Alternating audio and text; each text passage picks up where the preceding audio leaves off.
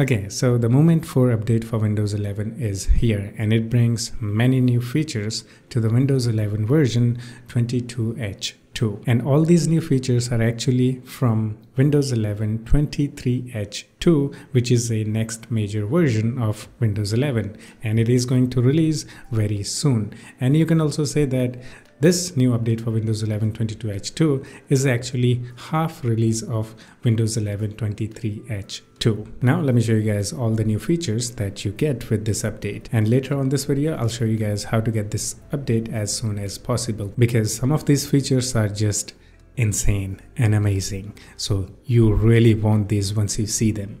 So now let's jump into it. With this update, finally, we have a Copilot for Windows, or you can say AI assistant. You can perform a task. You can ask it to open certain application in your computer, just like that. You can also use your microphone to give a command, and you can also upload image to get more information from that image. This is still in beta, so you can expect to get more features in the future. Windows Settings app also got updated. Now there is a new home page or tab where you can quickly access some recommended settings, and you can see some other info about your PC. Taskbar also gets a new feature, or you can say old feature, because this feature was removed. So this is basically a combine taskbar buttons and hide labels.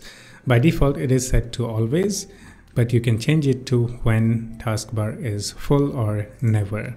So I am actually not a huge fan of this, so I actually like the default one just with the icon. There is a new Windows backup application, and it looks simple, and you can back up your Windows settings, apps, folders, documents, even Wi-Fi networks and passwords. So if you ever reset your PC or reinstall your PC, you can restore all these settings, apps, or document, whatever you have backed up, to your reinstalled Windows. With this update, you'll also see that we have a new modern looking file explorer, and there is a new feature called Gallery, where you can see all of your photos, images, and details. Side panel is also updated. Now I'm going to show you guys the real good new features.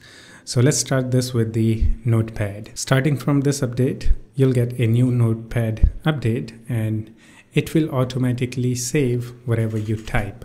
When you close the Notepad, it won't ask for anything, but if you reopen Notepad, you can see your texts are saved. You can also use multiple tabs, type whatever you want, you can close it, and if you open Notepad again, all your tabs and texts are there. And obviously you can also save them as a text file if you want to. And it's finally time to say goodbye to the WinRAR or 7-zip, because starting from this update, Windows 11 officially supports RAR, 7Z, or other archive formats.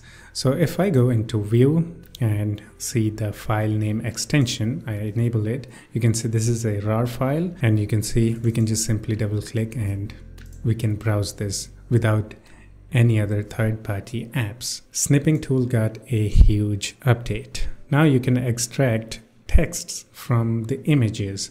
There is this option called Text Actions. If you click on it, it will scan for the texts that are present in your image, and then you can simply highlight them, copy them, or you can copy them all. If you do a video recording using Snipping Tool, it will also record audio. Photos app also got a new feature. If you go and edit any of your picture, there is a new feature called background blur, and it is AI powered. Just click on it and it will analyze the background and it will blur out the background. And you can also do some settings, blur intensity. You can also custom select the background using brush. This is actually a really cool and effective feature that just works. It's amazing. You should try this out. The Paint app also got a huge update, and I think this is one of my favorite feature in this update. That is background removal. There is a little button. If you hover your mouse on it, it will say remove background. Just click on it, make sure that your image is there, and you can see it works flawlessly, and it is AI powered. This is just fantastic feature. You can also add layers, but as of me making this video, I don't know why I don't have that layer option yet. Maybe it's a bug or something like that, but yes, there are two new really cool features in Paint app: background removal and layers. I don't know how many of you guys use the ClipChamp in Windows 11, but this is actually a good video editor, and this is actually the official free video editor for Windows 11, and it has a new feature, and it is powered by AI. So the new feature is create a video with AI. If you click on it, it will give you some options. It will ask you for title. It will ask you to drag and drop images, photos, videos, whatever you have. And then you can choose a style, length, and then it will automatically create a amazing looking video for you. There is a passkeys feature. You have to go to accounts and then passkeys. Using this, you can sign into apps and websites without a password. Instead, you can sign in using your face, fingerprint, or PIN through Windows Hello. I actually didn't know how this thing actually works, so I asked the Bing chat. So it looks like website and app needs to support passkeys. So that's that. Well, there is one more feature. While I was editing my video, this video that you're watching, it looks like sound mixer is back. Yes, there is a new toggle here right next to the volume slider. If you click on it and just scroll down a little bit, here you can see the volume mixer.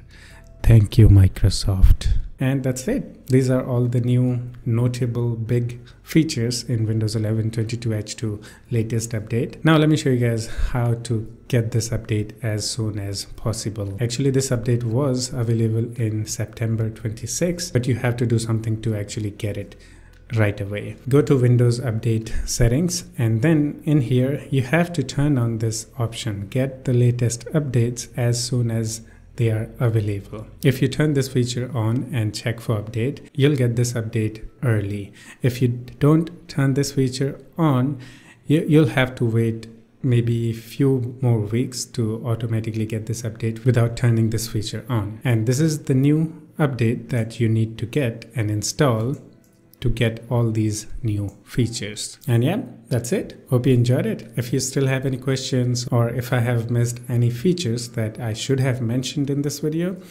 please do the comment. Don't hesitate to point out that, KB, you missed this, come on.